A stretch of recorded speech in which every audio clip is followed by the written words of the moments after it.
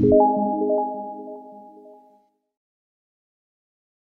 friends, welcome to Salesforce Network, Salesforce Developer Tutorial. Topics what we are going to cover in this session, that is action function, action polar, action region, action status, action support. Action function, component that provides support for invoking controller action methods directly from JavaScript code using an AJAX request. An Apex action function component must be a child of an Apex form component because binding between the caller and Apex action function is done based on parameter order. Ensure that the order of Apex param is matched by the caller's argument list. Apex action function defines a new JavaScript function which can then be called from within a block of JavaScript code.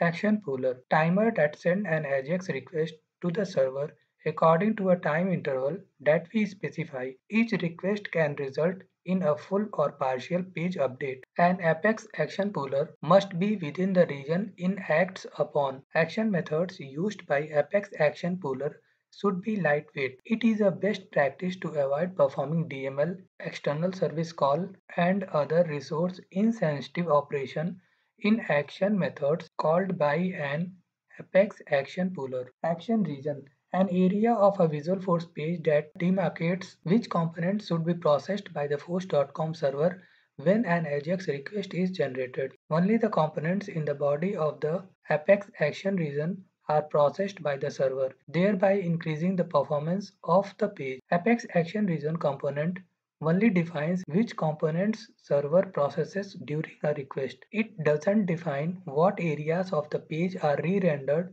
when the request completes. To control that behavior, use the re-render attribute on the Apex action support, Apex action puller, Apex command button, Apex command link, Apex tab, or Apex tab panel component. Action status, component that display the status of an AJAX update request. An AJAX request can either be in progress or complete. Depending upon the AJAX request status, this component will display different message to user. In many scenarios, AJAX request takes some time, so we should display some message to the user that request is in progress.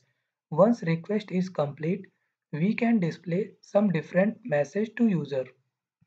Action support, component that add AJAX support to another component, allowing the component to be refreshed asynchronously by the server when a particular event occurs, such as a button click or mouse over.